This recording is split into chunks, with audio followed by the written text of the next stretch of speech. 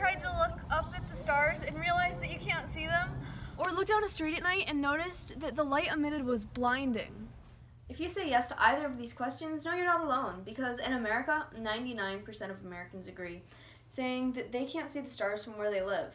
Hi, my name is Lily, and I'm here to tell you about all the negative aspects of light pollution and help you to find a better alternative.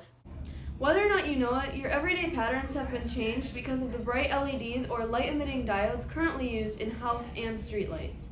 Because almost all of the countries worldwide have made this switch, human eyesight has been drastically getting worse.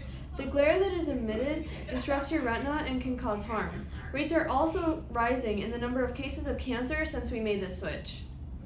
Light pollution can have very severe effects on society, and many people don't realize this. It's where so much man-made light is emitted into the night sky.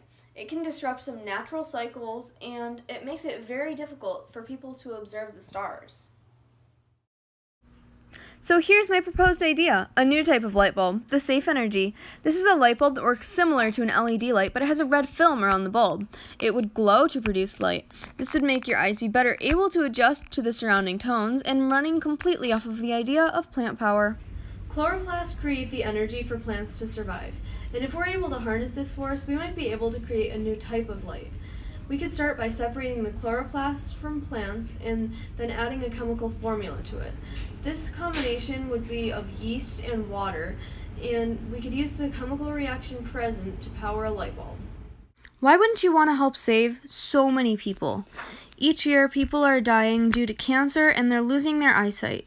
The SafEnergy product will do a great number and can help so many people in the future. Now you and I can look up to the stars in peace.